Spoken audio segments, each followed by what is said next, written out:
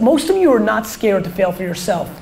You're scared to fail and then somebody else that you care about is judging you. So literally you're just scared to fail? I mean, if you want to go deep with me, I'll go deep. Okay. It's who are you scared to fail in front of?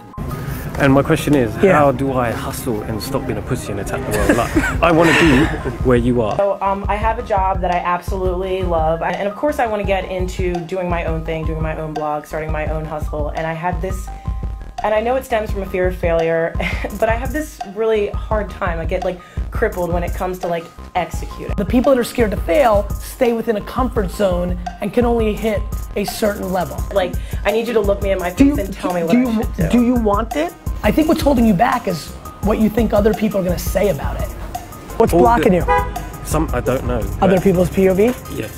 That's the one, man. But how do I I know I can be where... Is it like parents? Is it... I don't know what it is. Who are the other people? Yeah, it's family. Yeah, man, gotta have that real talk. Because you've already given it to me that it's the fear of failure.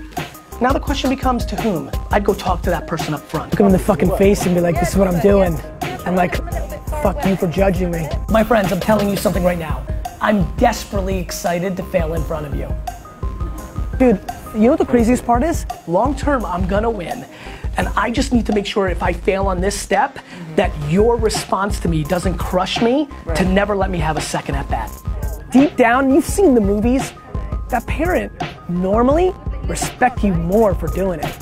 The best practical advice I've ever given in this scenario, and it works over and over, you sit down, you look them in the face and say, I'm about to do this, and the only reason I haven't done it for the last year is I don't want to let you down. Because entrepreneurship is a crapshoot, and I'm not sure if I'm going to win, but A, I don't really give a fuck what you think, and B, I'm going to learn from it, and C, battle scars are attractive.